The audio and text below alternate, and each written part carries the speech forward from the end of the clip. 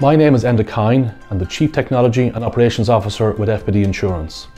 We were established in the 1960s by farmers for farmers, and we've built on those roots in agriculture to become a leading general insurer, serving the needs of our agricultural, small business and consumer customers throughout Ireland.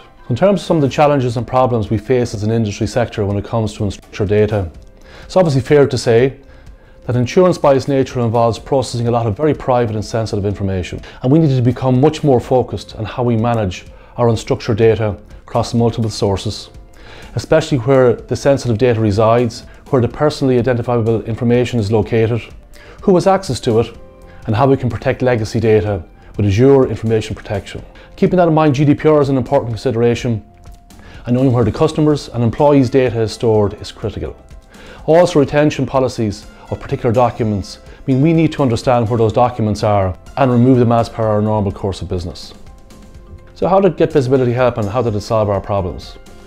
So for us, Getvisibility has both addressed the primary challenge of discovering and classifying our documents while highlighting those that have PII information and is therefore subject to GDPR and obviously other insurance industry controls.